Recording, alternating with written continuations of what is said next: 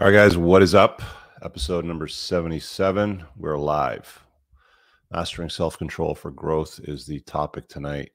I'm going to dedicate this one to my friend Jerry. Let me just read his recommendation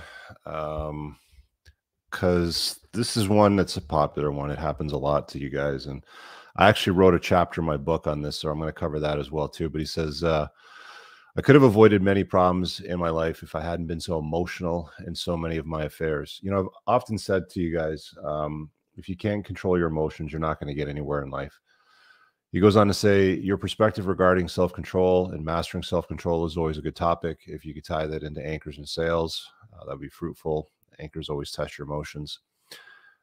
Would also love to hear about putting distance from people in an assertive way. I've been a bit aggressive at times when telling people to get lost. All right. Well, a few things there to unpack. I want to thank you guys for tuning in live. What is up to live guys, the live gang? I'm just going to drop the link to YouTube if you guys want to head over to YouTube and watch over there. If you're on the Facebooks, the Twats, the Twitches, all the other places. And when you get there, subscribe and hit the like button, if you know what I'm saying. Where do we start? Emotions. So, look, guys need to control their emotions. Women get a free pass. They get a free pass in a lot of stuff, right? You know, the gals can have emotional outbursts and hissy fits, and not many people will bat an eye, you know, for being honest. Guys, you don't get the same privileges, right? You've got to have some control. In some cases, it's almost celebrated when women have, you know, outbursts and hissy fits, and this is the reason why we have, you know, Karens and stuff like that. It's people losing control of their emotions. I don't know. Like, where do I even begin with this? Like, this is a lifelong journey for me too. You know, I've always had a short fuse, especially when I was younger. I mean, you watch any of my stuff, you'd be like, Rich has a short fuse, dude. You know, he can snap. Yeah, you know, Rich snaps. Rich has snapped. You know, let's be honest. But yeah, like I remember when I was young, like we used to ride in packs. You know, when we were on our motorcycles, and the thing with you know, having a motorcycle at that age and being young and thinking that you're invincible, you tend to ride hard everywhere you go. Some might say it's aggressive. And then there's a lot of people that just aren't paying attention because they don't expect, you know, something that's a little bit bigger than a bicycle with a guy on it to come flying by them at like Mach 3. Um, they don't check their blind spots when they make turns or anything like that. And one of the things that used to enrage me, I mean, it enraged everybody in my crew, you know, at the same time, but it used to enrage me when they would put your life at risk, right? A lot of people think that motorcyclists are just, you know, dangerous, or they take great risks that are unnecessary. And that's not really true. If everybody on the road rode a motorcycle, it would be a lot safer for those that ride the motorcycles. I'll just say that because people only drive in a dangerous way to others on the road when they are driving in a fucking cage. You know, let's just put it that way, because you feel like you're safe, like you're invincible. That's what, you know, that's why people like SUVs and stuff like that.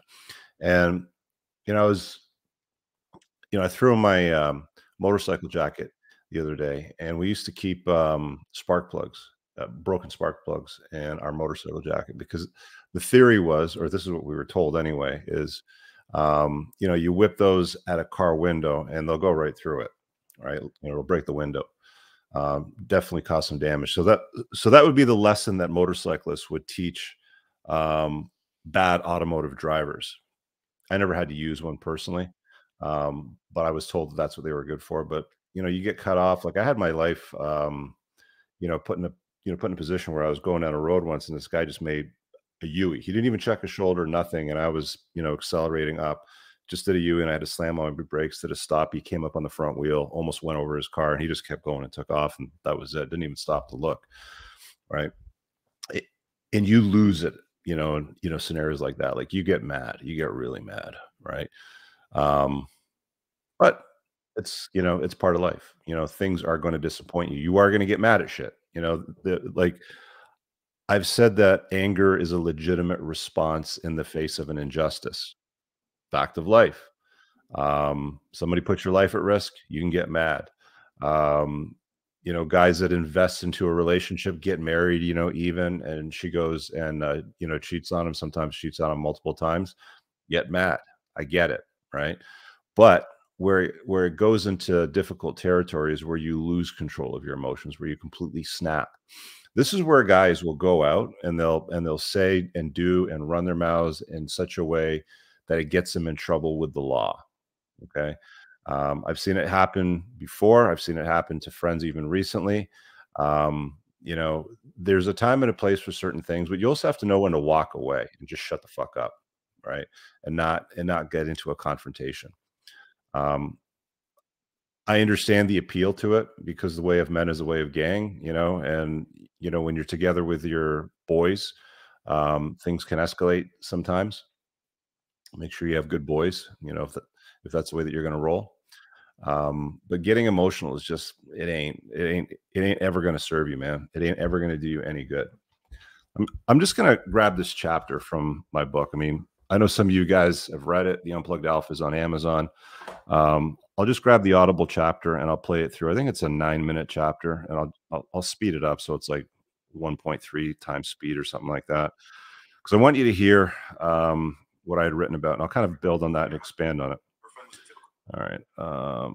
Unplugged Alpha chapter. So the title of this chapter is Chapter 9, and it's Manage the F's You Give. I spell it out in full, of course. I'm not supposed to swear on the YouTubes early on in the show, or swear as little as possible. Apparently, that's the gig. That's the way things work. All right, so let me just hit play on this. It's just a quick 8 minutes and a bit at the speed. So let me know if you have any problems hearing it in the chat. But here we go. Chapter 9: Manage the Fucks You Give. When I was young, we played a lot of player versus player video games. There was a popular one called Mortal Kombat, and they all operated on the same concept. You started with 100% on your life bar, and as you battled, each hit you took reduced your life until it was 0%, and you die by outrageous fatality. Life isn't much different. Essentially, it's about us taking it all day long, draining our energy, attention, and resources until we hit zero. Unfortunately, most people don't value the energy they give away, and they freely dispense it like it's an unlimited resource. And this is a big mistake. Many people today see the barrage of hate I get for the truth I reveal in my videos, and they ask me how I handle it. Often my response is, you need to learn to give zero fucks. We all, by design, have a limited amount we can allocate to our daily lives. Everything we do takes time and resources. Our job, kids, friends, events, partners, and even the small things like when my child wants me to kill a spider in the bathroom. I refer to the energy that you can spend as the fucks you can give. Therefore, it's incumbent upon you, as a man of vision and purpose, to manage every fuck wisely. We are the masters of our lives, so we have the privilege of deciding where we want to dispense those limited amounts of fucks on. Only we get to choose what is truly fuckworthy in our lives.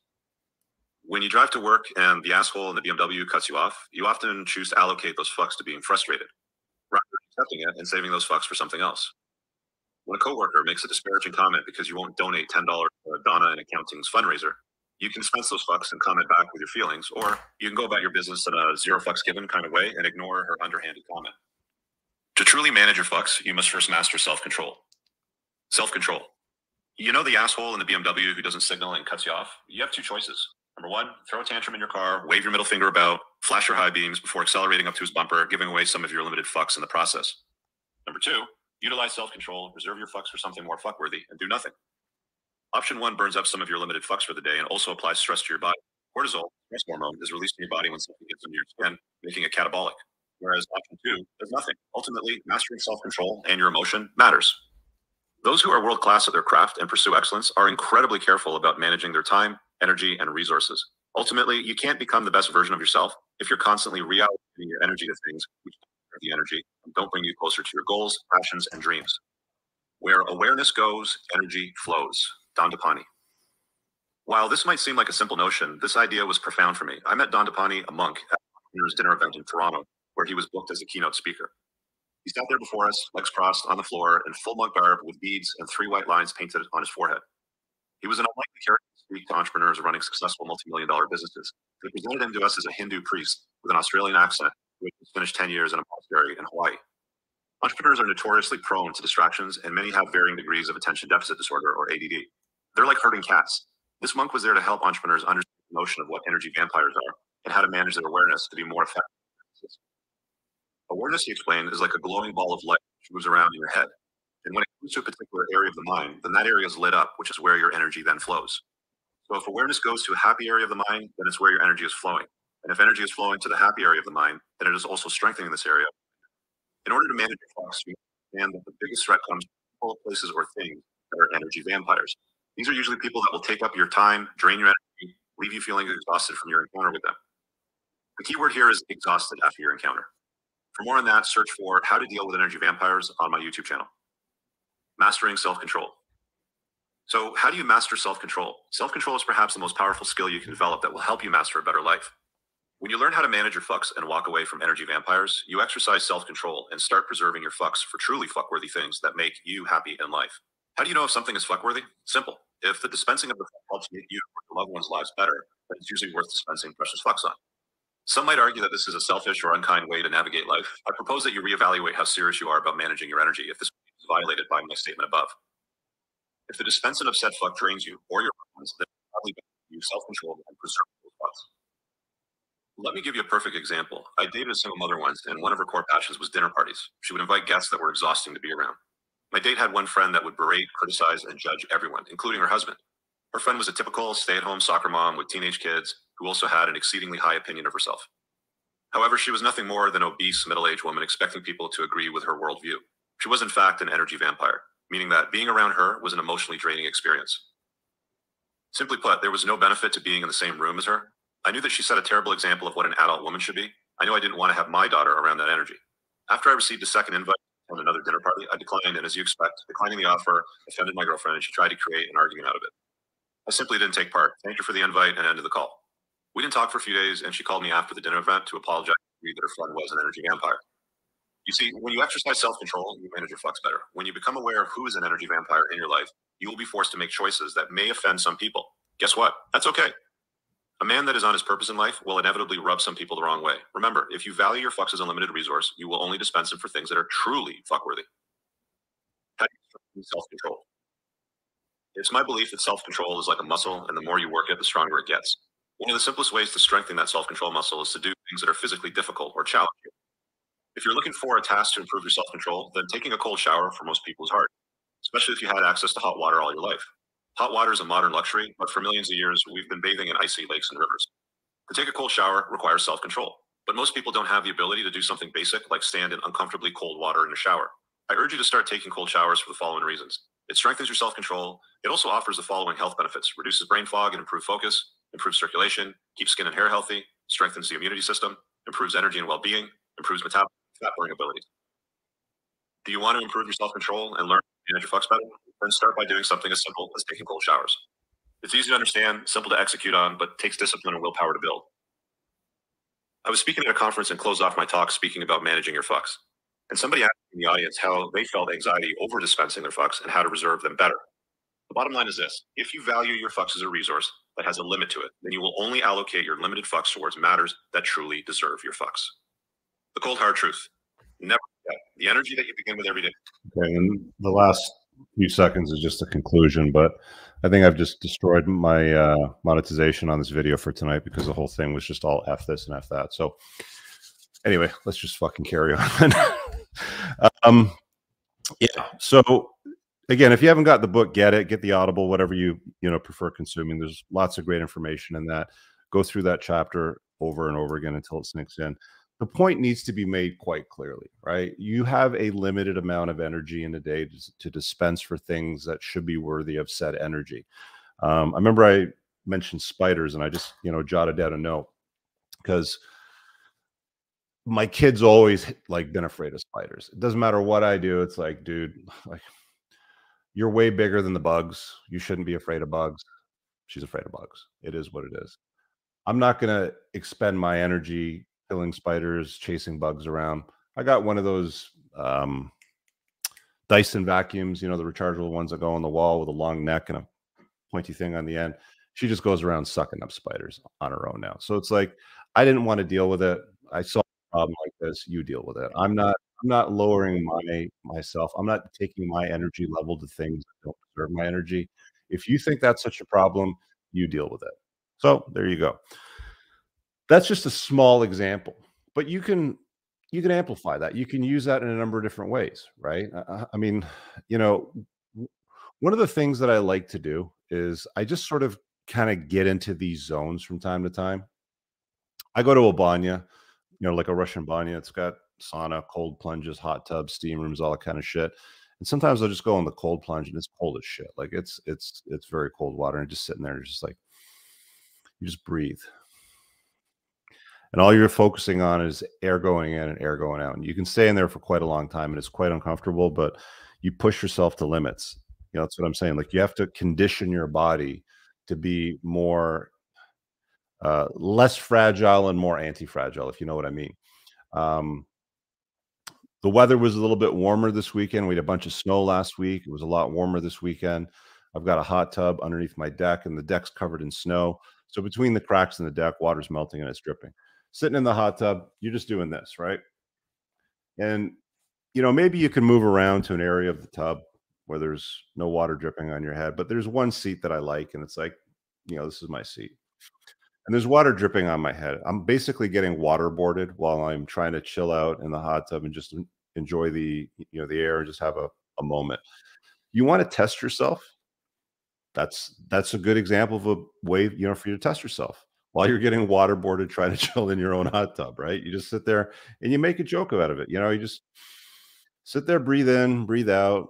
Squirrels running across the fence. You know, you look at the snow pile up, and you know the beauty of nature, you know, if you will, sort of thing, and you just don't let it bother you, right? This is how you condition yourself to deal with things that would normally solicit an emotional reaction from people. Um, I used to get pissed off when I was driving. I mean, like when I was talking in the book and sorry, in the audio version of the book about, you know, people cutting you off. There was a time where I was that guy where it's like, you know, you get cut off and you hit the gas and you go up on them and you're like in the mirror and you're just having a complete freak out on the horn. And most of the time they wouldn't do anything. They would just be like, "Huh, okay, whatever." Because they're sitting in their cage. They're sitting in their glass studio, you know, their fish bowl, and nobody can really touch them. So they just don't care. And when you realize that, you know, this is a limited energy supply, which is what I learned from this monk, Don Depani. I mean, I think he's on social media. You can probably look him up if you want to kind of dive into his stuff a little bit. I know he does coaching and things like that. DANDANDPI, I think is how you spell it. He'll come up. He's got 3 lines on his forehead, monk arm, stuff like that. You know, he's basically like, you know, look, like you have a limited amount of energy. If you value something as an energy source, you don't just give it away, right? The problem that people have when they have an emotional reaction to everything is because they think they have an unlimited supply of energy for everything in the world, and you don't, right? Like you have so much energy to deal with things, and I believe personally, anyway, some may disagree with this, but you want to reserve that energy for things that have an ROI in your life, right? Return on investment, for those of you that don't know what an ROI is. So that's my theory. You see it as something that's a commodity or something of value, a store of value, you know, if you will. You just don't go walking down the street with fat stacks of cash just going like this. You just don't do it because you value cash. Everybody agrees that it has value, right? Everybody. You show somebody a $20 bill and you ask them what this is, and I guarantee 100% of the people in the Western world, even guys that are bums on the street, you know, will say that's $20, right? You go to a place like Africa in the middle of the Sahara and the Congo or the Amazon rainforest where they have no idea what money is, they're going to wipe their ass with it. But the vast majority of people that were to see it would all agree this is $20. And you know it's $20 and you know what it takes to make $20. So you're not going around like this. Wouldn't make any sense. If you treat your energy, if you treat your Fs, you know, your fucks as a resource, then guess what? Guy cuts you off, you don't do this. You know, Karen starts mouthing off about where you put your shopping cart, you know, when you're in the parking lot, you don't do this. You know, your kid wants you to kill a spider. You don't do this. You just retain it. And it's as simple as that. It's not a complex maneuver. It's actually quite like a lot of the concepts in life that guys like to complicate unnecessarily. I always say people complicate lives and justify why they do it. They overcomplicate everything unnecessarily. I can literally distill down just about anything that people complicate into a simple matter, and this is the easiest way. I'm telling you guys, the absolute easiest way for you to stop losing your shit over dumb stuff that doesn't require the attention that you're giving it. I'm telling you this. So we talked about the reason, and not to mention, guys, when you get pissed off, when you have a spaz, when you lose control of your emotions, it doesn't look good. It's a bad look on you. People don't people don't respect you. People certainly don't respect men that throw hissy fits. They'll look at a guy that loses his shit, and like part of the reason why you see I mean, here's a very good example of somebody that was composed. It's a very prolific public figure. Um, Probably a guy I mean, I didn't like him as a president, but probably a guy like Barack Obama. Very well spoken, always composed, didn't lose his shit over anything. Even used things like amuse mastery, when he was dealing with some silly topics or questions that would come up, sort of thing. Um, versus a guy like Bill Clinton, I did not have sex with that woman, right? Like just getting mad at, stuff like that. Very like big contrast. Your body goes in a catabolic state, right? Your cortisol levels spike. You don't want that. I mean, you want like healthy cortisol levels in the morning when you get up because that's kind of the stress hormone that like gives you the get up and go and want to tackle the world, right? But you don't want it, spiking out, throughout the day over random shit that pisses you off and your cortisol blows up. Another thing that I should probably mention, and I'm going to take some Q&A tonight, as well, obviously, as I always do. But your hormone panel is something that you probably want to take a look at. If you're estrogen dominant in your hormone panel as a dude, there's going to like you will have emotional outbursts more than the average guy. I'm telling you right now. I mean, look, symptoms of being estrogen dominant: a lot of belly fat, female breast tissue, patchy beard, like not able to grow a full beard, sort of thing. Those are some pretty good telltale signs, right? You might want to check your hormone panel. I mean, I talk about managing your endocrine system in my book in one of the chapters in detail. And one of the things that I recommend guys should do from the age of about 30 up is getting a full hormone panel once a year. Check your cholesterols, check your full hormones, testosterone, free testosterone, SHBG, DHEA, DHT, estradiol, all the main things. You check them all and just put it in a file folder and keep it, and see how your body's doing. You might find when you're running your hormone panel that you might be estrogen dominant. I mean, if you're losing your shit over things far too often, you could be estrogen dominant. If you're on therapeutic testosterone, for example, and you have more body fat, you might be converting more testosterone into estrogen. The aromatase inhibitor lies in belly fat, and the more belly fat you have, the higher your conversions are going to be. You're only going to know these things if you're tracking it, right? I mean, generally speaking, it's not a good idea to be on an AI, an aromatase inhibitor, when you're on testosterone, but you might need it, right? Like it might be beneficial to calm your mood, sort of thing, so you're not spazzing out over every little thing. That's it. Just make it a practice in your life not to dispense energy to things that are unworthy of your energy, right? People look, with what I do with YouTube and social media and like the comments that I make, the way that I handle just about everything when it comes to my social presence, obviously, I'm a post and ghost guy. It's like I have something to say, boom, done. I don't I don't go reading, like the 2,842 replies in a video from everybody, and their mother, and they've got an opinion on everything. I like, why do I want to invite that in my life? Right. So it's like managing your time and your energy. I spend time, with the guys in my community, family, friends, any of the guys I'm doing mentorship with, for example. That's where I reserve my energy for. And rightfully so, because those people matter. They matter, right? And I recognize who they are and what their place is. Recognize things and people that matter in your life and things that don't matter. You go to the grocery store, you put your stuff in the, your car, your truck, you put the buggy back, somebody makes a, random comment. You want to get drawn into some drama, or you just want to look at them and be like, yeah, and just keep going, right? That's basically how I handle stuff. Eh. And people are gonna call you names. Oh, Rich doesn't give a fuck. He's cold. Oh, whatever. Whatever. I don't care. What color is your McLaren? Right? I don't give a fuck. Right? You have to have that attitude in life when it comes to a lot of things that are trying to suck energy from you. They're called energy vampires. Okay. They just want to, it's like they just want to draw it out of you. Some of these people actually get a rise out of it. Like they're like pigs in the mud. I've talked about this before, but it's worth mentioning again. There's a blog post. I wish I could remember the title of it, but James Altucher wrote it, and he was talking about haters and how he deals with haters. And this was before I was doing anything, on YouTube and, socially, like aside from my debt company and writing some blog pieces and maybe doing a couple of small here and there, I had no, large presence at the time. And I was reading his article on how to deal with haters, because even then I was catching a little bit of hate, and I was wondering, like, why is that? Like, why do people do that?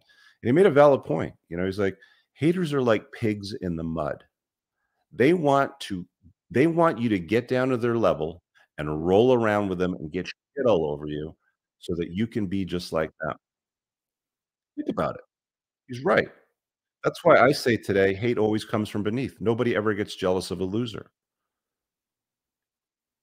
If a guy like Elon Musk wants to offer some advice or some criticism to me, then I look at it as criticism and I'll take a look at it. But if the pig in the mud wants me to get sucked into their little argument about whatever bullshit that's going on around in their world, I'm not interested. I don't have time to get in the mud with the pigs. Why? Why do you even want to entertain that?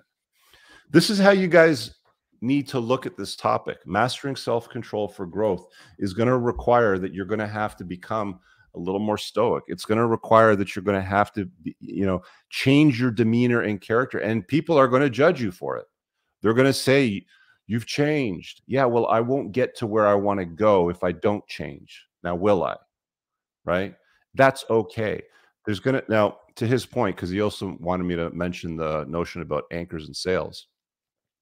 To that point, there's going to be people that are going to fill your sails with wind and take you to the next port of call. And there's going to be people that are anchors that want to hold you in the anchorage so that you don't blow away or go anywhere. You have to recognize anchors and sails in your life, right? Allow, when you want to go somewhere, which is what you should be doing throughout most of your life, right? You need to move around. You need to go. You're going to want people to fill your sails with wind.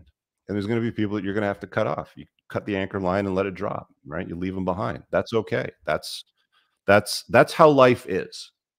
Forget about this new wave, all-inclusivity fucking notion that we're all the same and equal and treat everybody and listen to what everybody has to say and listen to what they have to say.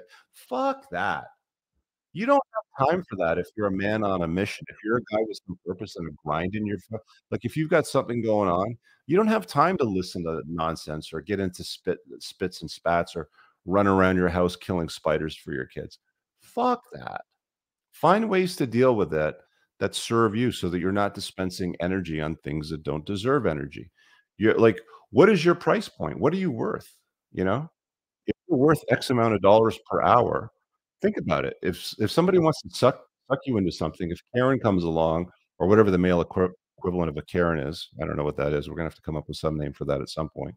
But if a Karen comes along and tries to suck you into some nonsense or a spat or a fight or an argument or something, what's your billable rate? What's your hour worth? Is it worth are you going to be compensated for that? You have to look at your energy as a commodity. It's got to have value to you. So put a price on it, put a value on it, and dispense it to in scenarios and things and with people that are worth that. Simple as that. You do that, you start cutting off the anchors, filling your sails with the wind, going to where you want to go, and not wasting energy on dumb shit that's going to sidetrack you. How many times have you gotten into something that's gotten you into trouble? I know people that have not been able to control their emotions and gotten involved in lawsuits that have ended up in the backseat of police cars that have been maybe incarcerated because they weren't able to control their emotions. So you think about it. You think about what the value of your energy is, put a price on it, and only dispense it on things that are worthy of it. Sold, done, case closed, over, kaput. You know what I'm saying? Here, I'm going to grab the invite link because we're going to take some questions now. There's really nothing else to cover on that. It's a really straightforward topic, I believe, anyway. So join in and ask a question. And there's a StreamYard link there, so you guys can pile in. I'll pin that to the top of YouTube. If you're, again, watching this elsewhere on the interwebs, you're doing it wrong. Come over to my YouTube channel, subscribe, and watch over there. I'll drop the link in all chat for YouTube. So get your asses over there. Somebody puts a question over here I wanted to grab. What percent does the human life expectancy drop to? I don't know what that question means. What does it drop to? If you don't take care of yourself, it's going to drop pretty quick. Maybe he's asking the question about how much your life expectancy might drop over stress.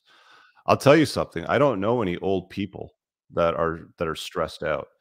Anybody I know that's like over 70 or 80, they're pretty chill. They're pretty chill.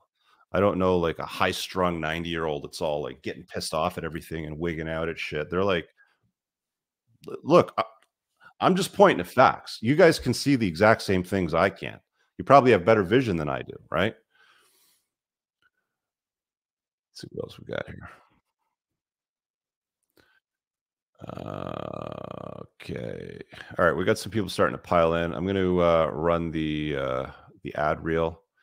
Oh, by the way, the Alpha T is back in stock. We had to restock it, so it's back in stock. There's a fresh batch in the warehouse. Here you guys go. I'll be back in a minute to change. This episode is brought to you by the Unplugged Alpha Supplements and Grondike Soap Company. Brothers, if you're like me and you take what you put in your body seriously, you'll want to use the Unplugged Alpha Supplements. An obsession with absorption is what sets this line apart from the others. You want to make sure that you absorb as much of the supplements as possible so you don't end up peeing out expensive urine. My supplement line is made in the United States from the highest quality domestic ingredients. And unlike cheaper supplements from China in plastic bottles, mine ship in dark glass bottles to keep your supplements fresher, longer, and won't seep endocrine disrupting plastics into your supplements. Nothing is a hard tablet. Everything is in an easily digestible, bioavailable capsule. You can filter all products by various categories, including testosterone support, estrogen metabolism, fat burning, immune health, sleep support, and performance. Visit theunpluggedalpha.com/shop and use the subscribe and save option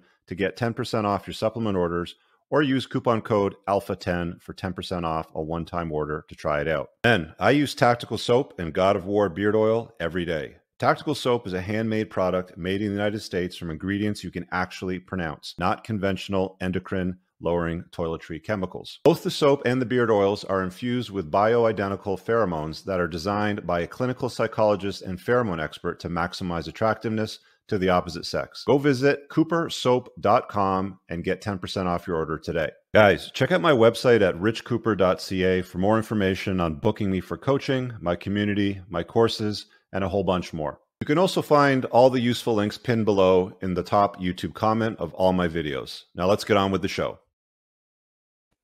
All right. All right, let's do this. Let's give it to, and guys, when you pile in, there's a private chat. Just let me know in the private chat what it is you want to talk about, and help me sort through the guests that want to ask a question tonight. We got Brendan here. We'll give him a shot first. What do you got for me tonight, Brendan? Hey, Rich, how you doing?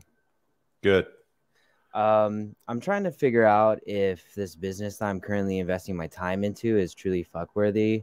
My current situation is I'm making a move to California to pursue an education, and I'm working off some debt that I paid for mentoring, and I'm running into like a lot of issues with what I've been doing, and I'm just considering maybe I should just find more guaranteed work, because the time that I'm putting in, at least in this like cycle, it's just not yielding a lot back.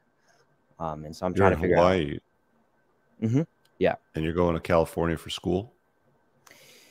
Yeah. Recently I had dreams to be here, build a studio, make content. And then I recently just had a pretty like rough breakup, and my dream just kind of sizzled out, and I got support to go to get an education. Okay. How old are you? 24 recently. What's the business that you're running? I help rappers stand out with custom exclusive beats and saxophone. So you have like royalty-free music, or is it, you know, music people are buying off you? So people basically they have they basically work with me directly to get their own unique sound out to help them stand out from everyone else, and they implement saxophone, and typically people do love it. It's just not a lot of people have money. And so what's the problem that we're trying to solve here? If I should keep on focusing on this business, or just like maybe just pivot into... Is it making money? Yeah. Maybe like hasn't gotten any pay in fulls. It's like a high ticket setup, but it's just a couple deposits here and there, like 100. With so it's a hobby. Yeah. Because a business makes money, a hobby doesn't make money. A hobby is something you do for fun. By the way you know you want to run a business in life, and I talk about this in my course, The School of Entrepreneurship. You love doing it, you're good at it, and it makes money. When those three things intersect, in the middle is where the gold is, right? So you're missing a significant portion of it, because yeah, you like it. I don't know if you're good at it, but I mean, you like it, but it doesn't make you money. So what's the point? It's just a hobby. How long have you been doing it? This model business, or like the music production? Well, what you're doing to try to make money with the business. How long have you been doing it? About 9 months. I got sidetracked with drama from the previous breakup, and then like I've been really trying to kick in the past month. Okay, so for 9 months, all that you have to show for it is $100 deposit, was it? Probably like $400 or $500 of deposits that actually didn't even pan out to the fulls. Okay, so none of them panned out. Then did you have to do a refund, or did you keep the deposit? I've kept them because the people I've worked with, they're not really professional. They're just like, never mind. So, but yeah. Okay, yeah. I don't know. Look, I mean, going to California, don't like it. What are you taking for school there? I'm focusing into business and MIS, which is like information systems. Why in California? I mean, I know it's closer to Hawaii, but I'm from there originally. Yeah. Watching my content doesn't usually tell me that you kind of lean in that political direction, though. Political direction? The left. Yeah, I would say so. Yeah. So, I mean, again, it brings me back to the question of why you're choosing a place like California. Now, this program that you're taking, it's like, is this considered STEM? Yeah, actually it is. It's part of technology.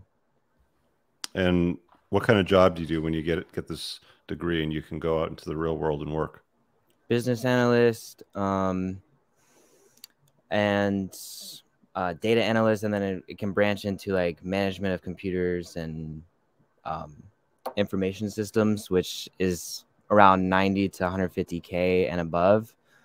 Typically, from what I've heard, is they can branch into different C-suite jobs, or even like entrepreneurs, which I'm trying to network with other people. So why aren't you doing this with this little hustle business that you're doing? Like, why aren't you doing information or technology or computers right now? Like, why are you, producing music?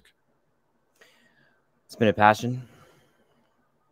So you're not passionate for computers then, and information technology and analyzing data?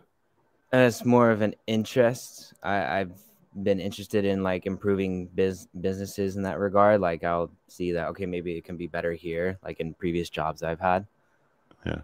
You see why I'm asking all these questions, right? Like, I don't know if you guys in the chat can see it, right? Like, what are you taking from all that?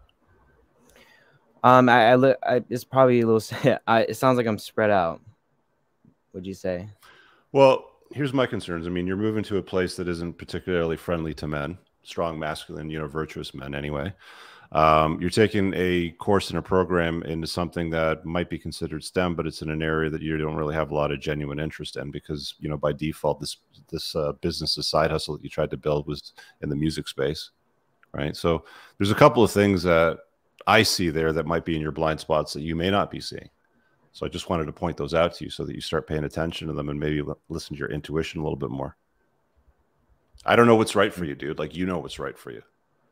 It just doesn't sound like a lot of the stuff that you're describing doesn't really add up to me. Okay. No, I will definitely take a look at all that as well. Originally, I had an interest to go into LA and pursue the music thing there, but with like current debts and stuff that I was like facing, it just wasn't like really working out. So it kind of just took. Well, look, no. That's just a cope. Look, we live in a practically permissionless world today. You don't need anybody's permission to become an influencer at all. You don't need anybody's permission to be a comedian. You don't need anybody's permission to be a musician. You can create whatever you want. I press the same upload button that you would on YouTube as Casey Neistat does, right? If I was musically inclined, I could upload to the same place on SoundCloud, you know, as my favorite EDM, you know, artist does his thing. So, you know, saying, oh, you know, I want to do this and I want to do that, but I couldn't. It's like, dude, you go back 30 years and you have this conversation with a guy that wanted to be a musician, or a streaming didn't even exist. Podcasts, you know, didn't exist. There was no option. Like, you have all these unlimited options today where you can do what you want with what you like and what you're good at and make money at it. So it sounds like, I mean, if music is your thing, then why aren't you pursuing something in music? In college, or just that's in what life, I'm doing in life. Look, I'm not a big fan of, you know, college and university for the most part, unless it's STEM in something that you like and it's in a field that's going to pay well. I think it's a waste of time. Chris put this in the chat here. He says, take the cash you'll spend on school and burn it for heat. You'll get more benefit. Start a business and get real experience. I've said to guys lots of times, I go, you know, if you're going to spend 10, 20 grand on a semester or whatever it happens to cost you, delay it, you know, for 1 year, take that money and go and spend it on trying to start a business up and get something off the ground. Right. You'll learn a lot more doing that than what you will in a classroom listening to somebody lecture you about stuff that probably won't even be relevant when you graduate. Yeah. Just saying. Yep. True. Okay. All right, Brendan. Okay, thanks, man. Look, all I'm saying is give it some critical thought and ask yourself some, you know, some questions like, okay, well, why? Well, why am I doing this? Okay, then why am I going to do that? Right? Does it is it aligned with your goals, or is it aligned with the goals of somebody else? Because somebody else is saying, you know, you better do this or else. I don't know. All I'm saying is ask some questions about why, because a lot of stuff about, you know, what you're talking about here, it leads me to believe that, you know, things are not aligned. You're not in balance, if you know what I'm saying. Cool. Sounds good. All right, man. Have a good one. Thanks. Again, guys, when you come into the private area in the private chat, let me know what it is you want to talk about so I can pull you in. And if you want to join in and ask a question tonight, like our friend Brendan just did, the join in and ask a question link is at the top of the YouTube pinned. It's a StreamYard link. You'll see it up over there, right?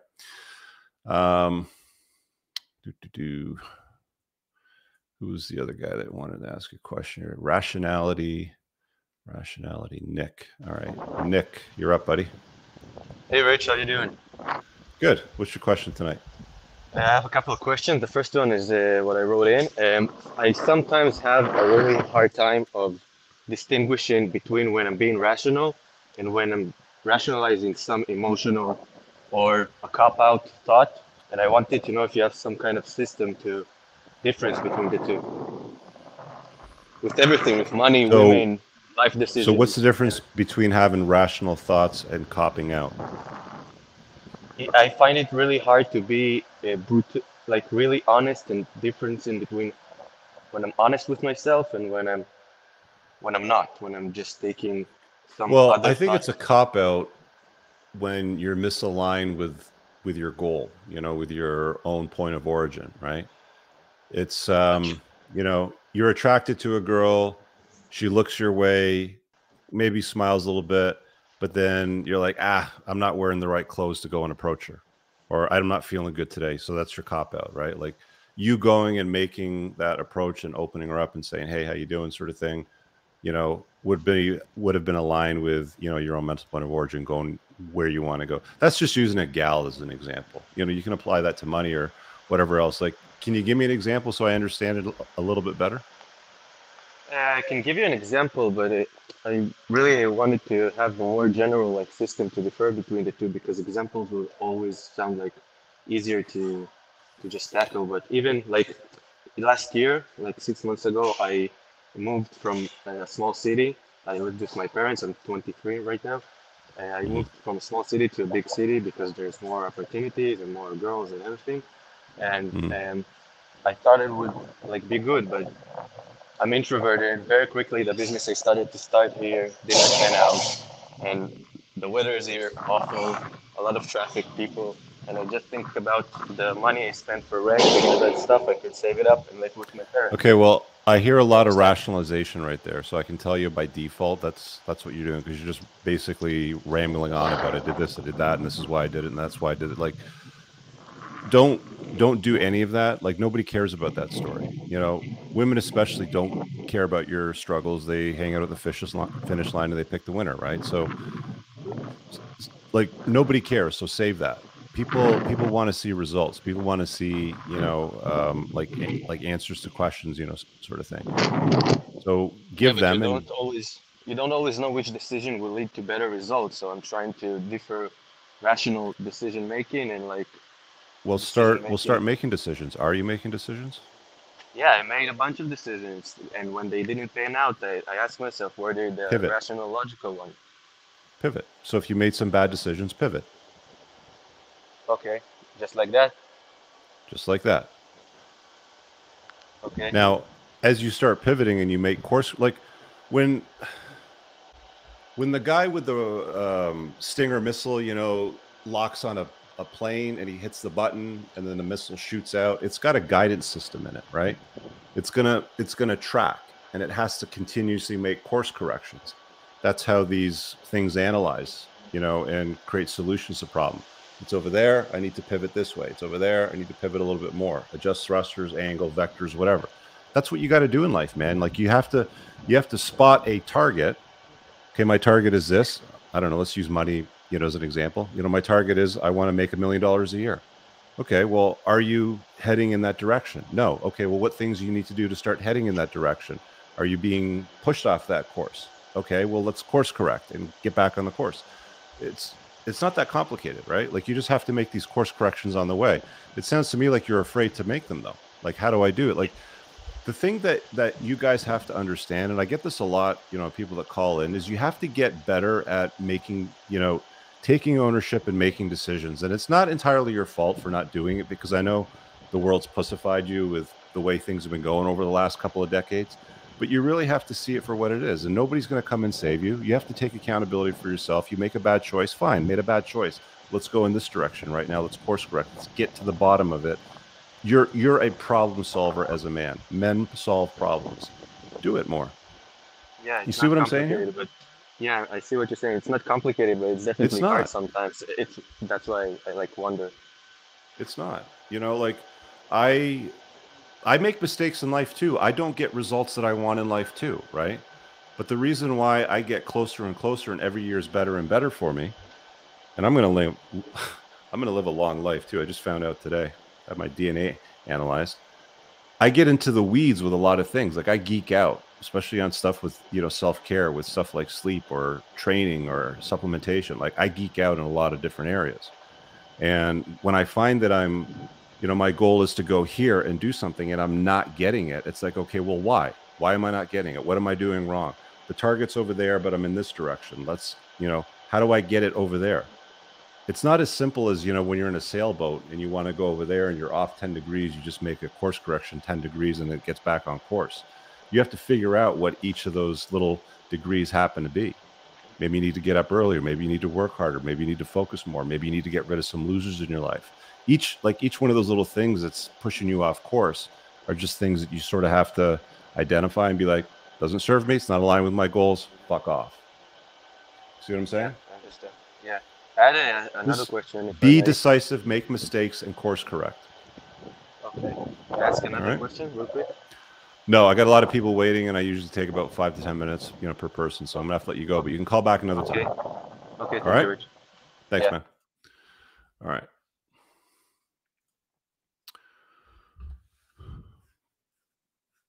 Just think like a missile, bro. Yeah, pretty much. All right, let's see what else we got here. Selfish with dating. Who's that? Selfish with dating. Elijah the Dom. Okay. Elijah. What's up? So I got a question. So go. when you were like 20, I'm 25. Let me get you to speak up a little bit because you're a little bit low on the volume. When you were like 20, think back when you were in your 20s, like, Okay.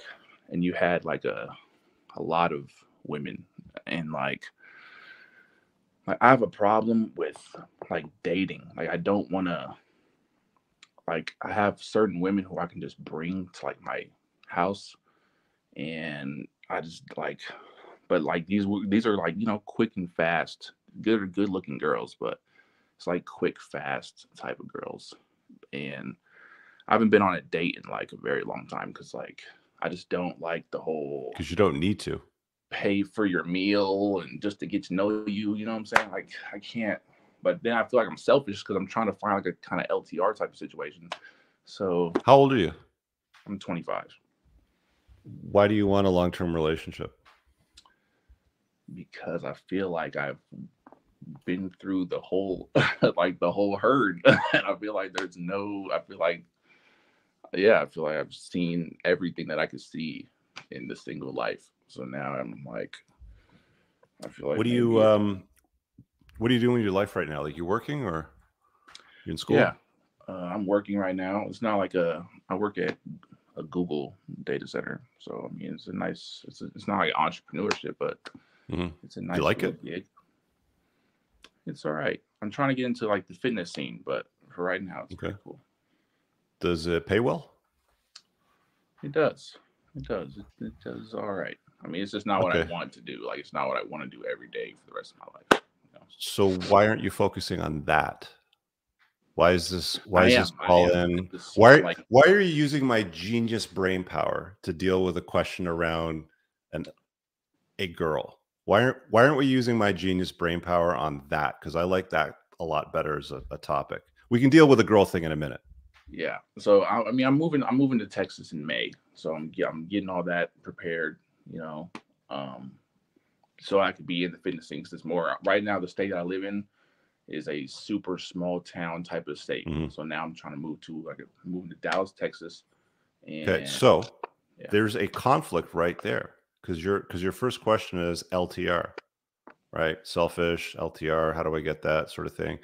But your plan is to leave town anyway. So what are you going to do? You're going to bring her with you? You're going to tell her to get lost? Like this is a cart before the horse sort of thing, right? Like your purpose, your mission in life should be your priority. And if part of that strategy is moving to Texas, the last thing on your mind should be, how do I get a girlfriend? You're right. See what I'm saying? I see what you're saying. Don't you have a girlfriend right now? Like, isn't it nicer than when you're spinning plates? It's got advantages and disadvantages. It's going to be more work than spinning plates. Like, I'll tell you that. I mean, you know, to deal with an LTR, you got to have better game than spinning plates. Spinning plates is easy, especially for a good looking guy like you. Cause you know, you're just calling him up and be like, yo, come over. There's no dinners, no dancing, there's no flowers. There's no Valentine's Day. Yeah. It's Elijah the Don, right? Yeah. Okay. All right. So you think LTRs in your 20s are like a waste of? Generally speaking, the consensus, you know, seems to be from those that have unplugged that your 20s should be spent building yourself up, laying the foundation for your life, becoming like building the man that you want to become. Because men are made, women are just born. Like, you know, a woman's job is not to be promiscuous and preserve her beauty. A man's job is to make something out of himself. And you're working a nice job that pays you well, but you don't really like, you're planning on moving anyway, right? So maybe there's something else for you on the horizon, but you don't want to get yourself into a position where you're in a soul-sucking job for the rest of your life. So there's got to be something out there, something else out there for you. it sounds to me like you've already figured that out. But Yeah. don't think for a second that a woman is going to get you there.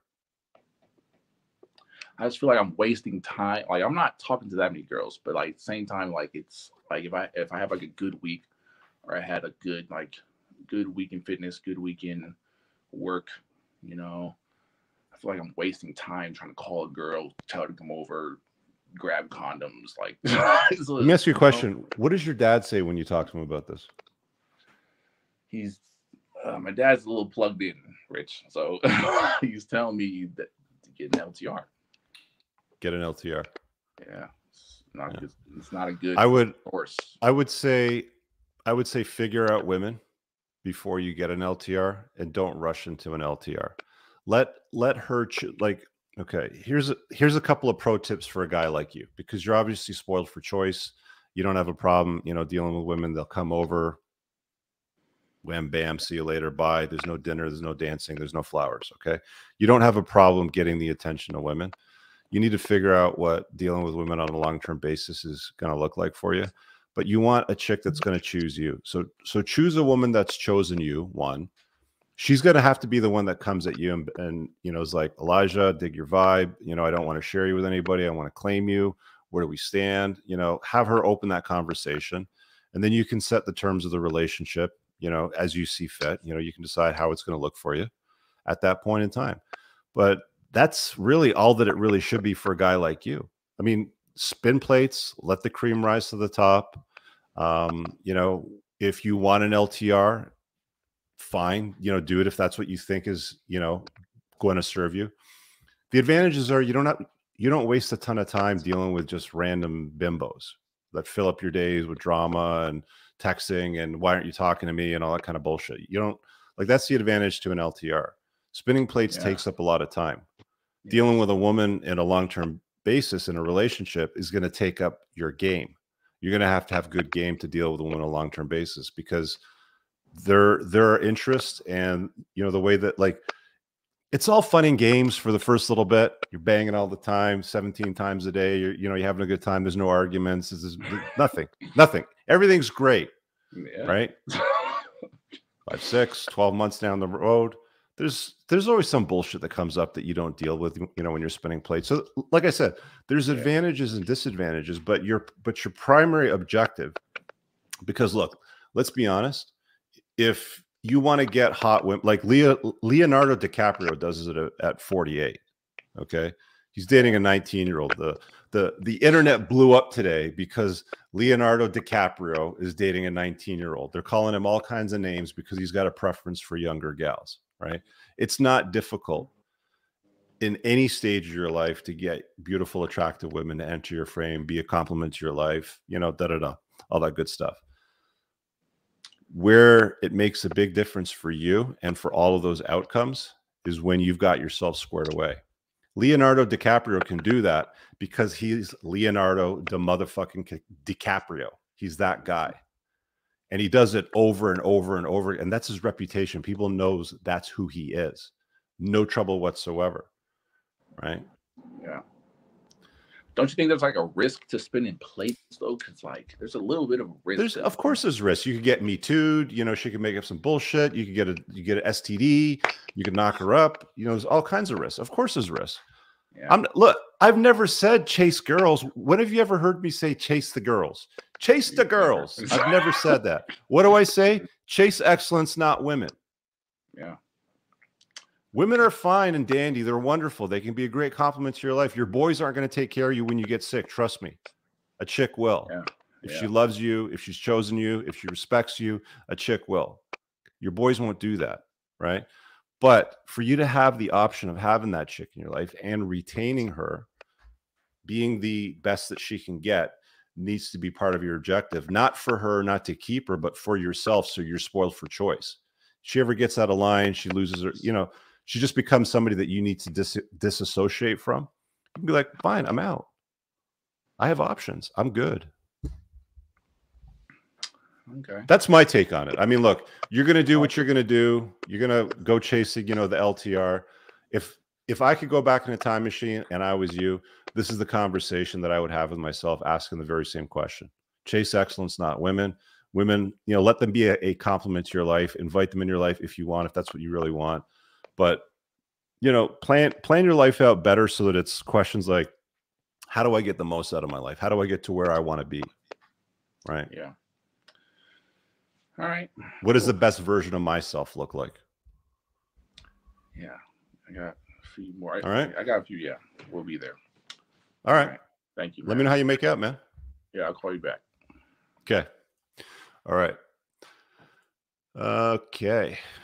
We've got lots of guys waiting here to hop in. If you guys want to ask a question, the join link is in the chat. Got some good ones tonight. I'm guessing my editor is going to make some decent clips out of that bunch. DL Saints in the house. Great advice. Keep leading from the front. He's in the waiting area too. So let me grab him in here real quick. He's mentioning, how should weak men seek help? What's up, man? What's good, brother? How you feeling? I'm feeling amazing today. Thank you for asking. I thought you'd be feeling fucking amazing, my brother. With all the F-bombs you done dropped tonight. Fucking amazing. There you go. You know what I mean? You What you don't got lose the going on in your monetization, head? get the most of it. Listen, bro. The reason I was asking about how should weak men seek help, there's a story going on that broke a few weeks ago. This dude from Texas going through a divorce, father of 3, gets divorced, is getting wrecked. Goes on Tinder, sets his parameters for Colombia, meets a woman in Bogota. Long story short, this woman winds up in a suitcase. Right now, put her in a suitcase? Yeah. After he deleted her, he put her in a suitcase. It's a very horrific story. Okay. Now, when I look at this, right, I've been talking to a buddy of mine who's, we're best of friends. Like, he's always down there. I'm always with him. We go to Medellin. You know, I don't really go to Bogota that much, but that's not the point. The point is this. Here's a guy who went through this. He got wrecked. He got wrecked in the system. It is what it is. He immediately goes out. He latches on to this beautiful young woman in a different country, different soil. He doesn't understand how it works. He's lost in his emotions. He loses it. She loses her life. He's lost his. Rightly so. We should, they don't have the death penalty there. They caught him in Panama. He was trying to make his way to a country that had no extradition with America or Colombia, and they got him. They should. But when you see some of these guys out here in this space, like you said, the Manor Swamp, it's full of these guys who are hurt. They're weak. They can pull themselves out of it, but I mean, you can just tell them, okay, go seek help. But what type of help? I mean, this is one level of help. But some people really need to sit down with pros. You know what I mean? How do you handle this, bro? Because I want to make sure I guide people the correct way. I don't, honestly. You stay out of it? Yeah, look, I mean, if somebody comes at, like, I do this in 2 formats. So I do live shows, obviously, and people call in. And, the deal, I keep forgetting to put up the banner. Put up the banner, right? Yeah. There we go. Yeah, do the same Q&A thing. banner in the bottom, right? Callers waive all rights to privacy on this public call-in show, blah, blah, blah. If you need private coaching, book me. Okay. So I have 2 ways that I run this stuff. It's like, you call on my show, I get the content, you get the free answers, or if you need me privately, do that. Aside from that, I've got 1,200, videos on my channel. I got a book. I've got lots of resources out there that are helpful and useful to people, but I can't force you to, I can walk the horse to the water. I'm not going to make it drink. Right. So there's broken people out there, right? Like, there is a contingent of society that is going to lose their shit, go to a different country, put a gal in a suitcase. Sucks. Okay. Sad. It's sad for him. It's sad for his kids because they're not going to have a father. It's sad for the gal that ended up in the suitcase. It's just shit. Right. The world has shitty people. It's just a fact of life. You can't, the best way to fix the world, in my opinion, is to become the best version of yourself. Let that seep into your inner network, your inner perimeter. Because I always say, you're going to draw these perimeters. You've got your inner circle, the people that you love the most. That's like the first ring, family, friends, that sort of stuff. Seep it into their lives, improve their lives, and then let those concentric rings keep going. And see what you can do. But the random guy in some random country that did some random shit that was awful, terrible. Sucks, but there's good news out there today. There's something good that happened, right? There's a lot of positivity in the world too. And I think that a lot of people get caught up on like, well, how do I fix men and how do I get these weak men, the help that they need? And it's like, a lot of them don't want it, man. A lot of them are just happy with where they're at, and some of them just go batshit crazy. And there's nothing that you can do. They do it here in about America that. too. I'm sure they do it in Canada. They do it everywhere. It just this happened to go down in Colombia. We have horrific stories right here in the good old USA on both sides, not just men but women as well. But I just thought because in my mind, I mean, when I meet some guys that I think they're on that spectrum, I just tell them to go get professional help. Like there's nothing I can tell you. You know what I mean? I can, I'm always plugging your book. I think it's one of the best books I've read in a long time, bro. Like it's right to the point. I'm always plugging your book, but this is way beyond that. You know what I mean? Like if you get red rum on your mind like that, and you going out here. There's weird people out there, DL. There's just some weird people, and like, what are you gonna do? I'm not a trained expert in dealing with weird people's shit. I'm a trained, like I am an expert in getting shit done. I am an expert in pointing to facts. I am an expert in helping people assess shit that's sitting in their blind spots that they're not seeing. All right. I can show you stuff that's in your blind spot that you're not seeing. But if you don't like what I show you or you don't want to do anything with it, I got nothing for you, man. Go get the help that you need. And just be done with it. All right. That's what's up, bro. Because I was just, again, I'm new to this. I'm in these trenches out here. Like I'm just an old warrior, bro. When this sort of stuff, I'm just like, rub some dirt on it, man. I don't care. Is your bone sticking out? Then you're fine. Let's move forward. If your bone ain't sticking out, that's a default attitude that I would recommend, that you use then, right? Like stop being a fucking bitch and just fix it. Like, it's incumbent upon men to make something out of themselves and do the work. It's not, cry about it. Nobody gives a shit about your struggles as a man. Women hang out at the finish line and they pick the winners, right? So suck it up, buttercup, and do the damn work. And people don't want to hear that. I piss people off when I say that.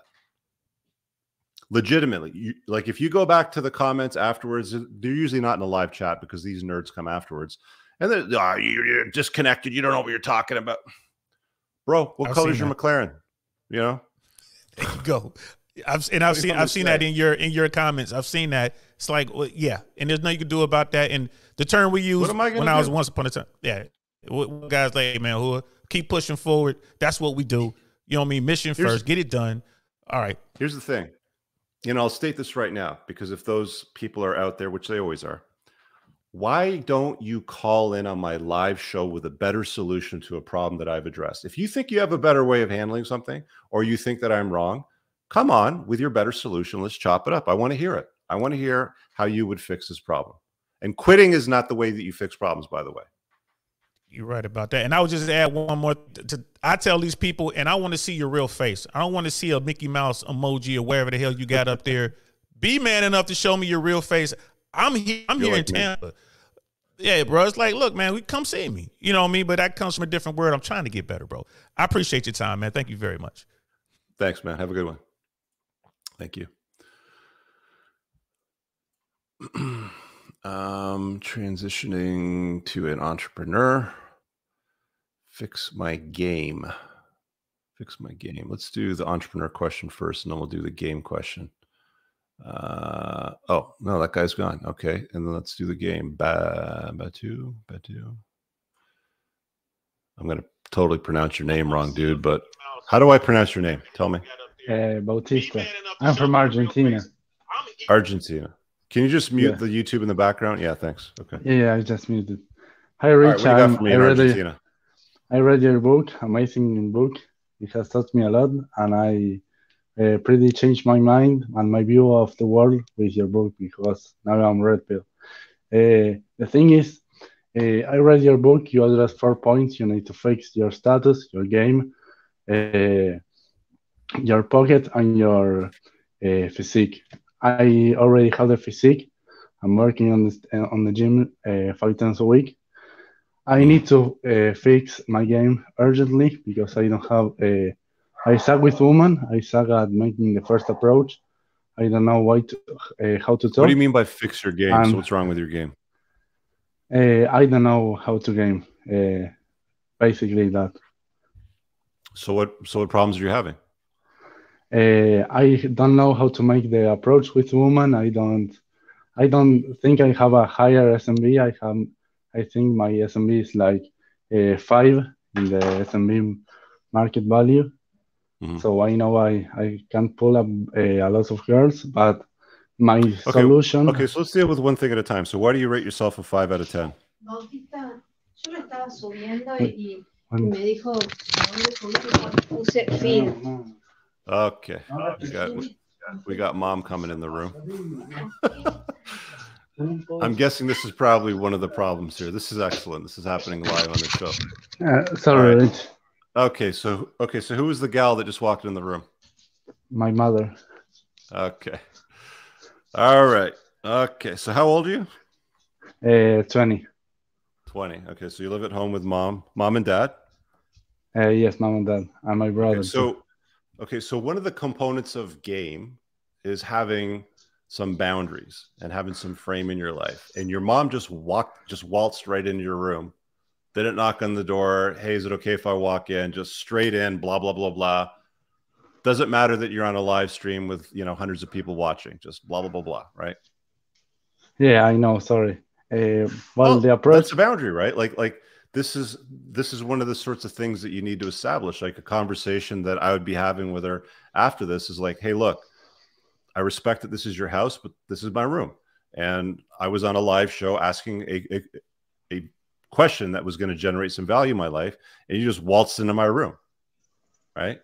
Okay. You can't be doing that. You need to be knocking on the door if you need to come in, right? So like, these are some small things that you can do, my friend, which will allow you to, assert yourself and start getting the things that you want out of life. You see an attractive woman, just go over to her and say hi. Find something that she's doing. Does she have a phone in her hand that might be interesting that you could strike up a conversation with? Is she wearing something that's attractive? If you want to get into the weeds with like game and cold approach, I hate to say it, but you're going to have to probably go get one of those game cold approach courses. Yes. If I'm going to make a recommendation, I'll give it to Troy Francis. Okay, so jot down Troy Francis. He's got some good ebooks. I don't like much of the Mano Swamp. I'll give it to him. So read his stuff on cold approach and gaming, and those type of open environments. As far as anything else, you use dating apps, you use swiping apps or anything? No, my solution to fixing my game, I thought about it, is to go to these boot camps that a game coach do here in Argentina, and starting there and there acquire his scores if it's. No. Look, I've seen enough people that do these boot camps, and they're mostly scammers. They'll place hookers, that they pay that you can go and talk to that will sleep with you. They'll do some outrageous shit, and some of them are a little cuckoo for Cocoa Puffs. I can safely say that I like Troy, and I think that he's got good material. It's going to cost you way less than a boot camp. You can obviously read English because my book's only in English. So grab Troy's books and read a couple of his before you go do some boot camp. You're probably going to find that you're going to waste money, and you might be duped too. All right, perfect. What is his name? Troy Francis. TRO. Okay. And the second one is I want to become an entrepreneur, but I don't know where to start. The thing that I thought to find a solution to that is to find a high income skill, and between those high income skills, I want to choose digital marketing. Have you watched any of the videos that I put on my channel about entrepreneurship? No, I read. Okay. Watch some of those first, because I got a bunch of people that are waiting to come on. So I'm just going to cut it at the game question. You can come back another time and ask about entrepreneurship, but I would watch a bunch of those videos. I also have a course called the School of Entrepreneurship. Okay. It's going to open up for enrollment again in the spring. It's perfect. I want to enroll in the future. Scenario like that. Okay. Okay. Thanks, Rich. Thanks for coming on. Take care. When mom walks into the room. Oh man. All right. I got to make some room here and just remove some of you from the guest area. You can go watch on YouTube. Yeah. Need to fix my game. We dealt with that. Let's give it to RG over here and see what he's got for us. What's up, buddy? Hey, Rich, I just got a quick question. So I'm moving out of my parents' house for the first time in a couple of days, and I wanted to ask, from your personal experience, if you have any mistakes you made when you did that yourself that I could learn from. What's the concern? Like, what are you worried about? I'm a little bit like, I'm not moving out of the really, parents' house is like awesome. yeah, I know. I'm very excited about it. It's not that I'm super concerned, but if there's something I should know, like a nugget of wisdom, just on Are being you moving down the independent. street or are you moving to like another state or country? Atlanta, from New York I to don't know where you Atlanta. are right now. Is that farther from where you're at? Yes, so from New York to Atlanta. Oh, okay, so you're in New York, all right. It's got nothing to do with family. I was like, do you have any roommates or you live in solo? So I'm Airbnb-ing for the first month. Probably gonna end up with roommates, but I don't know yet. Okay, so I mean, like the roommate scenario is slightly different because unless you know the guys, you're going to be dealing with strangers and you're going to have some problems. Roommates are going to be problematic if you have like people that just they're just nobodies that show up on like a want ad. You gotta interview them, and when I say interview them, not like a job interview, but just like have a long enough conversation with them, even if it's 10 minutes. Ask them some questions. What do you like to do? What don't you like to do? Like, is this somebody that you want living in the same house as you? And don't just do it because it's going to make your rent cheaper. So that's on the roommate thing. As far as living in an Airbnb away from family in another state, you going to school or is it for work? Work. You get paid well? Yeah, pretty well. Okay. Well, grind then. Your crib is just going to be, your crib. That's where you go to sleep, bang, whatever else it is you're going to do while you're there. But, this is like the grind stage. You're a young guy. What are you, in your 20s? Yeah, I'm 23. Yeah, so young guys. So this is the grind stage. This is the lay the foundation. So the same sort of stuff that I was talking to Elijah, before. This is a chase excellence, not women. This is a put your dent in the universe. Figure out what your life is going to look like what it is that you're building. Focus on that. Like the Airbnb that you're renting. That's just where you sleep. Just look at it that you don't own it. It's not yours. You're just paying for the privilege of staying there for the time being, right? And then figure out what the next step looks like after that, whether you're going to extend the stay. If you're getting paid well, I wouldn't take on rando roommates. Probably just get your own place. Okay. If you're getting paid well. Gotcha. And why do you say that? Just curious. Like, all right, so I'll throw this scenario at you. Let's say I could get a roommate with someone that I ended up being compatible with. Mm. It seems like you'd still lean towards solo. Why would that be? Or maybe is it not in that scenario? Okay, so I mean, like, who Andrew Tate is, right? Of course. I think the way that he lives with his brother and his cousin, well, I mean, he's in jail right now, obviously, but I think that the way that he structured his life living with men on a mission, doing similar things, holding each other accountable, that would be an appropriate way to do it. Okay. But if it's the standard sort of gig where you just kind of bring in a roommate to help lower the rent and it's just a rando doing rando shit, like I've had some loser roommates. Like, I'll be honest with you. And, like I said earlier, we've got anchors and sails in life. Sails will fill with wind and take you to your next port of call. Anchors will hold you back. I've had roommates that are alcoholics. I've had roommates that are drug addicts that would go on like cocaine binges for like 3 days. Like, they would just disappear. They would be like, you wouldn't see them for 3 days, and they would come back and they'd be like, yeah, I did this, that, and the other thing. It's like, wow, that's pretty awesome, weirdo, sort of thing. Like, so you have to be discerning in your taste, because you become the average of the 5 people you spend the most time with. You spend time with a bunch of losers, you're going to become, part of that group. Like, it's going to lower your average. So if you're going to do it the way that Andrew does, where it's like people that are driven, people that are doing something with their lives, people that are, being accountable and heading in a direction. And at the same time, they know how to deal with women. They don't have those issues either, right? Like, do it in that regard if you're going to do it. So that's why I'm saying, if you're going to take on roommates, have discerning taste and make sure that you surround yourself with great people. Understood. Yeah, no, that's great advice. Thank you. All right. Thanks, man. Good question. Very, very, very good question. Great questions tonight, guys. Very good questions tonight. Great show.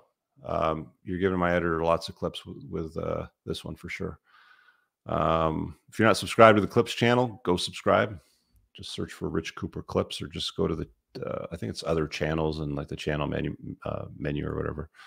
All right, let's see what we got in the private chat. What people want to talk about. We got Esco, I think it is Esco. You're muted. Hey, Rich, how's it going? Good, man. What do you got for me tonight? I have an issue approaching girls where I just get like just the thought of doing it makes me get really nervous, and like my whole body shuts down. I really don't know what to do about it. How old are you? 42. What kind of experience you got with women?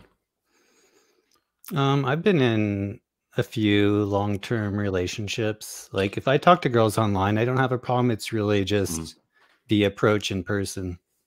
So how did you end up in the other relationships, like the other ones that you've dealt with? The first relationship was I met through a friend. In the second relationship, I met a girl online, and I've gone onto a couple dates with women that I've met online, but really I'm trying to meet girls in person because I'm really not into online dating. Okay. Height and weight? I'm 130 pounds, 5'11". You're thin. Yeah, really thin. Okay. Why aren't we working on that? I kind of like being thin. It's kind of like my natural genetics is kind of to be thin a little bit. Like I could put on some more muscle. I mean, Well, I mean, a healthy weight for 5'11" man would be 185, 190 pounds. You're very underweight. Like you're thin. You're a thin man. Yeah. I would imagine some of the hesitation that you have with talking to women is probably something to do with your self-image then. I mean, your camera's not on, so that tells me, one thing right there too. Right. Trying to stay anonymous for now. That's fine. But I mean, like, you can't get away from the fact that you're underweight. I mean, you're at least 40 pounds underweight. Yeah, I agree. I am underweight. Right. That fixing that helps, tremendously with your confidence, helps with, cold approaching attractive women, because if you're attracted to a woman, you're going to walk up to her and say, hey, I think you're beautiful. And you're going to feel confident that you're going to get a positive response because you look good. Right. Right. So you think the answer is just more calories and lifting heavy stuff? That's not the answer, but it's certainly going to help, your self-confidence and the responses that you're going to get from women. You don't have a lot of experience. It sounds like you've only had 2 women that you've been with? 2 LTRs, yeah. 2 LTRs. Okay. How many women have you dated in total? Probably around 5. Yeah. So, for 42, that's a pretty low number. Most guys at 42 have got much larger numbers. So they got a lot more experience. Like, I don't get a lot of guys in their 40s I don't really know how to make the approach. Like, how do I get off online and make cold approaches? Because guys in their 40s are already pretty confident. They're like, at the bank, the teller's hot, they do the transaction. They're like, hey, I'd like to grab coffee sometime, would you be down for that? And hand the phone, sort of thing. Like, they kind of do it as they're going about their days. They're not carving out like, okay, 3 hours on a Saturday, I'm going to go to this part of Central Park and just cold approach all the attractive girls that I possibly can. Like, that's a waste of their time. So they're kind of doing it as they're going about their day. Right. So I'm just trying to get in your head, because I don't really know what I'm looking at here, because you want to stay anon. That's fine. But I got a guy that's online that doesn't have a lot of experience with women, in his 40s, grossly underweight, and like the confidence in your voice, it sounds like it's missing. Like there's not a lot of strength. There's not a lot of confidence in the voice. What does it say in the chat here? I see the chat's going wild on another screen. Yeah, there's a lot of comments here in the chat. I mean, like, you can look at it for yourself. Yeah, I mean, I think, I don't know if it's a confidence issue. I mean, I get really nervous. I'm not really sure if that's related to confidence. I mean, I kind of have a pretty high opinion of myself. It's, I think not it's more about high enough to put yourself online tonight, obviously. Staying it on. Have you run a hormone panel to check your testosterone, estrogen, DHT, all that stuff? No, I've been taking some supplements, but I haven't had it tested. You should test it. I mean, it's one of the things I talk about in my book. Managing your endocrine system should be starting at 30 for guys. Run your blood labs once a year, see where you're at. You could be low T. Like there's a lot of things that could be going on there that you're not really dealing with. Confidence can come quite easily, once you're like, there's no guy, how can I put this? I don't know anybody that rolls in a supercar club in Toronto that we do rallies with or do day drives that is like, there's no guy in a Lamborghini that doesn't have confidence, right? I used to have a Acura NSX. Nice car. What'd you do with it? A truck T-boned me, so I ended up selling it. Was it the older style or the newer hybrid one? No, it was the old one. It was a 91. That's too bad. Those things are pretty valuable today. What did you replace it with? I was in school at the time. I didn't have a lot of money, so I just got a Honda Civic. You had an NSX when you were in school? Yeah, I was when I was like, that's kind of like the way I got my first girlfriend. She really liked my car. I was like 21 at the time. Okay. Are you still a car guy? Do you still drive nice cars? I would kind of like to, but I've also have like other priorities about investing and buying property and stuff like that. And I just don't know about spending the money on cars. And what do you do for a living? Like what field or industry are you in? I'm a designer. Okay. You make some good money? Yeah, about 80K. Where do you live? Like in a large city or? Phoenix. It's not a lot of money for a city like that. Just, being honest, especially in your 40s, right? Yeah, I mean, I have a house and a paid off car. So, I mean, it's not McLaren money, but it works for me. Okay. Well, look, man, there's lots of things, to consider here. We've touched on a few of them. Like your confidence is going to come from experience in life and from growth, personally. Like I said, like I know guys that are 5'4" that drive Lamborghinis, are confident as shit. They approach any girl and they get laid all the time. They have no problems with it whatsoever, right? Older than you even. At your age, you should have a lot more familiarity with women and what they respond to and what you need to sort of get out of life and sort of do. You got some work to do, right? Like you're lacking the results based on where you're at right now. And I think what the lacking areas are. I mean, we identified one of them, the optics of masculinity and strength is something that women like and that men feel better walking around in. I've been like, I'm 6'2" and I've been 135 pounds, right? That's very skinny. Like I don't feel good. I don't feel confident. I don't feel like I'm imposing. If I walk in a room, then I feel invisible. I'm 220 pounds now, same height, right? Your demeanor, your confidence, your the space that you take up even changes, right? So your questions about confidence. So we've covered a few things that would be helpful for you, but there's obviously work there for you to do too, my friend, right? Okay. I appreciate it. I guess some next steps would be to gain some weight and get practice. Check your hormone panel, get some practice, improve your life. Your confidence comes with successes. Wins build confidence. Okay. I appreciate it. I watch your YouTube channel every night. So cool. I appreciate all the man. content you put out. Thanks for watching. Thank you. All right. Yeah, confidence is something that you definitely have to build as a guy. Look, man, we all start from nothing. We all start from zero. We're all born as nothings. We all have to we all travel the earth in the same, we all do the same laps around the sun every year.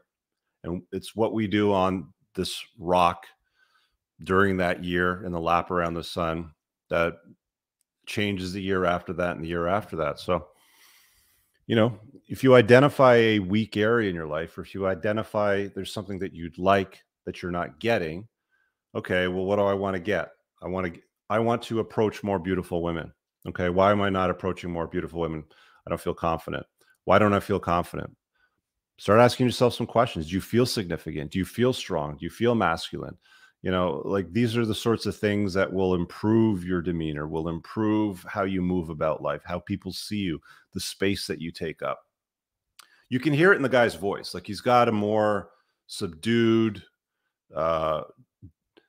demure, almost feminine, you know, kind of voice. That's fine. You know, that's how some people speak. You can change that, honestly. I mean, like learn to communicate in, you know, in a way that's more confident, that's more masculine, that's strong with a deeper tone. I'm sure there's videos on you. Look, man, there's videos on YouTube on everything. I guarantee if you go to YouTube, and be like, how do I deepen my voice? There's probably exercises that you could do, I would imagine. I mean, having healthy levels of testosterone helps too, obviously, but you get it. All right. So I think we're going to wrap it up on that note. It's been a fun show. We covered a lot tonight. Had some great questions. I hope you guys revisit the intro of the show and the stuff that I talked about there, because there's loads of useful information, you know, that I dispense as far as advice on managing your energy and self-control and growing, you know, within. So check it out.